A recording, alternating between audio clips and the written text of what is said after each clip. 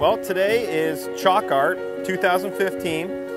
This is for the Naples Pelican Bay Rotary Club. We have approximately 135 squares that we've sold. Pelican Bay Rotary has been doing chalk art for 8 years, and for the last 5 years we've been down here on 5th Avenue. We have artists from various walks of life down here today. And we have approximately 135 squares up and down the street, and we hope to raise quite a bit of money for local scholarships.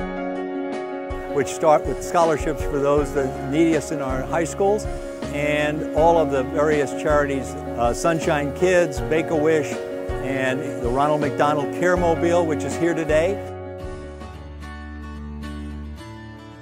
And it turned out to be a beautiful afternoon, and we're loving and appreciating all of the local people coming into town and supporting all of the fundraisers that are happening on the street today.